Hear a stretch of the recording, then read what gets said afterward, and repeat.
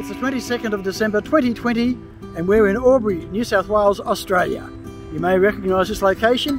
This is where the New South Wales bound COVID roadblock was. It's now situated into Victoria for Victorian bound drivers. So let's go and have a look there.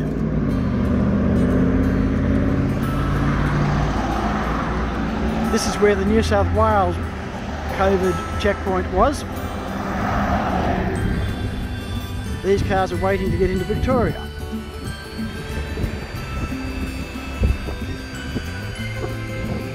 Technically we're still in New South Wales. Across the river, we're now in Victoria.